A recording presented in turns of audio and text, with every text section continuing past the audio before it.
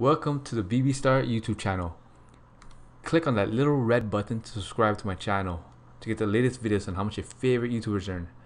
And click on the bell notification icon to get post notifications and never missing any new videos. So how do YouTubers get paid? They make money by monetizing their videos with ads running through them. The money you earn depends on your CPM. And the CPM stands for cost per thousand. And CPM is the amount an advertiser pays to have his ads served against videos 1,000 times. It is calculated based on how many people watch the video and from where the people are watching the video. Many factors affect CPM, and these include demographics, content, gender, and time of watch. YouTube will also take 45% of your revenue from the advertising. In 2018, advertisers spent an average of $3 per thousand views. Let's go over Steve Wallis' YouTube channel. He currently has 416,000 subscribers. Total amount of views is 51,281,265.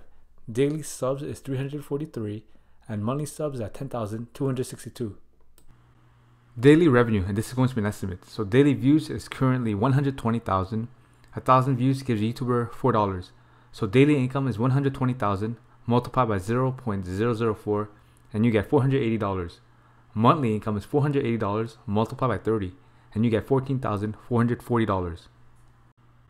Annual revenue, and this is going to be an estimate. So the revenue is $14,400 multiplied by 12, and you get $172,800.